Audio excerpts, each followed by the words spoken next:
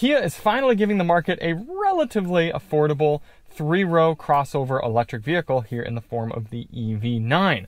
But if you plan on doing a lot of highway road tripping, you're not going to see the same range numbers as you'd get from the mixed driving number published by the EPA. But how badly does the EV9's boxy shape actually hurt it at 70 miles per hour? Today we find out.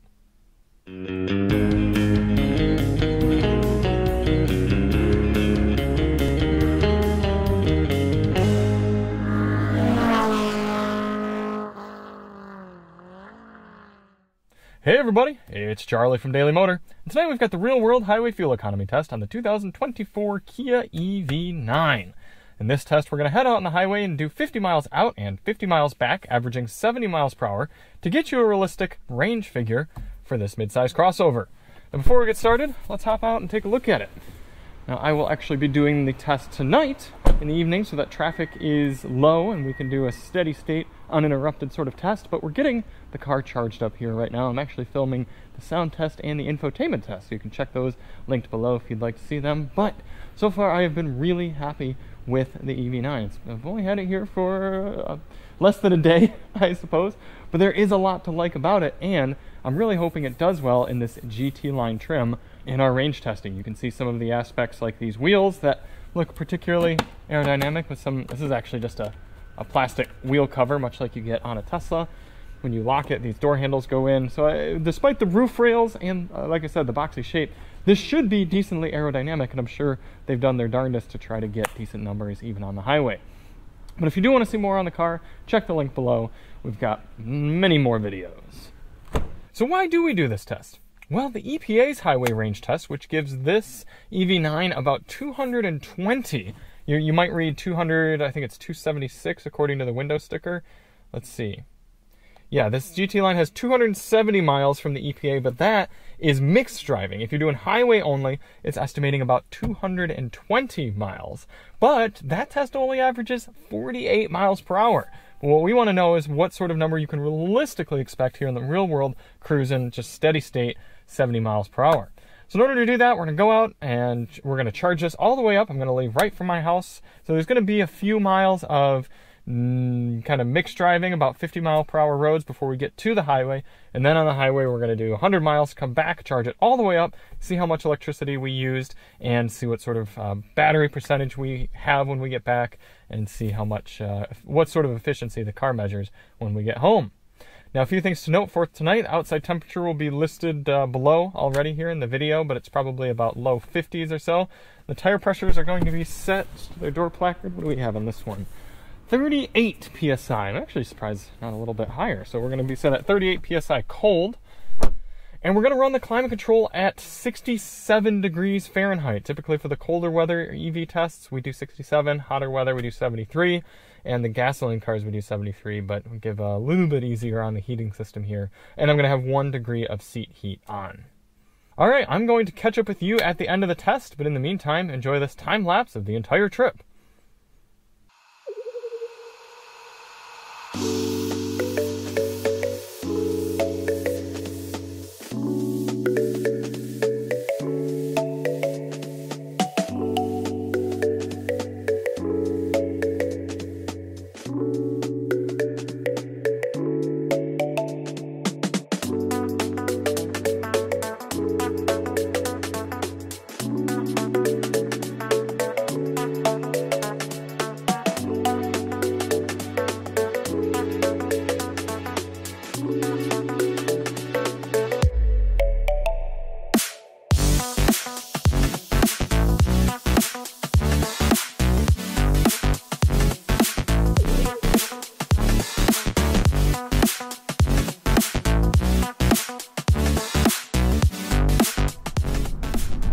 Coming into the end of the range test here in the Kia EV9, I am pleasantly surprised to see that we are averaging 2.5 miles per kilowatt hour. That is 0.3 miles per kilowatt hour more than the EPA expected we'd be getting. So we've covered 98 miles at this point. We still have 64% battery left, so obviously easily going to break 200 miles of range. Should theoretically be getting around 240 to 250 by the time we get back to the house and have it all charged up, see what our final numbers are. That's pretty darn good. Aside from the actual efficiency standpoint, this is a nice place to be on the highway, mostly. It's decently quiet. Right now we're on a pretty loud section of concrete highway, but it's pretty decently quiet, especially when you're on asphalt sections of road. The steering wheel's got a nice shape to it. It's a decent amount of adjustability there. The seats have a nice amount of comfort, and every 45 minutes or so, it moves the lumbar in and out to kind of readjust your back and get you to not be slouching so much, sort of sit in a different position. That's kind of cool. What has frustrated me is actually the active lane keeping and adaptive cruise control systems. And we drive a lot of different cars, and I do this test with virtually all of them. This one has been frustrating, and that's strange because Kias are usually quite good. I mean, Hyundai, Kia, familiar with both of them. I don't know why this person's doing 65 miles per hour in the left lane. Thanks, buddy. Kia and Hyundai are both really good with their systems.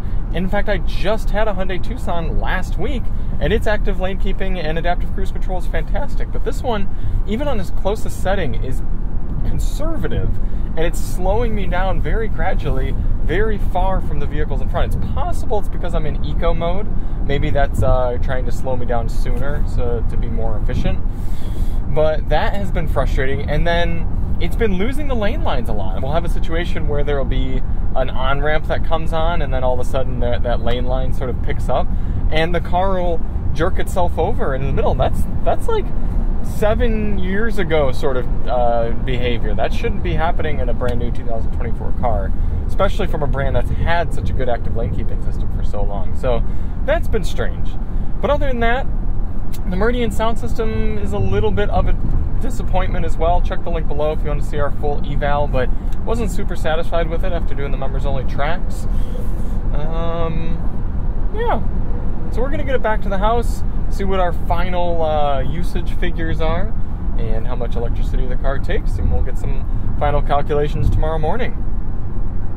Unfortunately, our Grizzly Charger failed to charge the Kia EV9 back up after our fuel economy test. And I don't know why I've been having issues with some of the new vehicles with that Grizzly Charger. It charges up our Chevy Bolt perfectly fine all the time. But for some reason, some of these new vehicles have been throwing it off. And I plug the car in, and I come out the next morning, and it hasn't done any charging. So we don't have an actual amount of electricity put back into the battery to do calculations with. However, we can still figure out a good amount of our efficiency based on the percentage of battery used and the mileage traveled. And one thing that makes the EV9 even nicer for calculating kind of EV range, and for us EV sort of nerds, efficiency nerds, is that it's a 100 kilowatt hour battery pack. So any percentage you see drop on your battery charge level, that equates to 1 kilowatt hour of usage. So it's very nice to be able to do quick mental math of, okay, for example, my charger at home charges this car at 9.4 kilowatts. That means I'm getting 9.4% of charge for every hour that I'm charging the vehicle. It's very, very nice to be able to do that. On our highway trip, we traveled 105.2 miles. About 100 of that was highway, and then the 5.2 getting to and from the highway. So 105.2 miles traveled, and we used 39% of the battery. We came back in at 61% state of charge.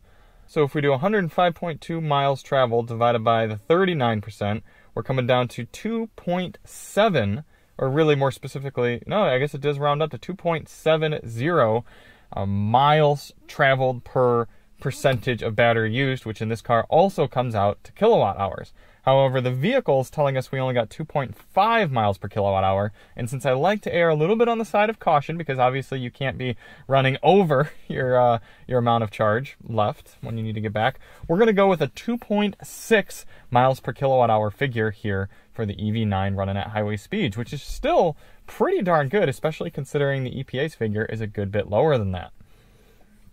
So if we go with our 2.6 miles per kilowatt hour times, again, very easy math, the 100 kilowatt hour battery pack, we're getting a 260 mile highway cruising range at 70 miles per hour in fairly ideal conditions here in the Kia EV9 GT line, which means a few things. One, if you're getting one of the more efficient models, the all-wheel drive, the Wind all-wheel drive, or especially any of the rear-wheel drive models with the smaller wheels, you're going to be easily able to hit that 260 mile figure, probably do more so. That also means in mixed driving, you're going to be able to get well over that 260 mile figure. And it means that this estimated range figure on the dash is pretty darn accurate. You're able to drive this car around, and it's not like owning a Tesla where you kind of have to figure you've realistically got about 70 or 80% of what the vehicle says you're going to be able to get 4 miles until empty. No, it's pretty darn accurate. It does seem like Kia might have maybe even lowered the number a little bit voluntarily in order to achieve that figure in all sorts of driving. Now, obviously, if you're going to be doing 85 miles per hour on the highway, that's going to go down dramatically. You're going to be lucky to be getting about 200 or so miles of range. But hey, I have been very happy with the overall range figures of this car. I will say that active lane keeping is bothering me, not only on that highway trip here for the test, but more of the highway driving I've done since having the vehicle. But overall, a lot to like about Holland family with the EV9. So thank you all so much for watching. If you do want to see more on the EV9, check the link below, and we'll see you on the next one. I'm Charlie from Daily Motor, and as always, drive on.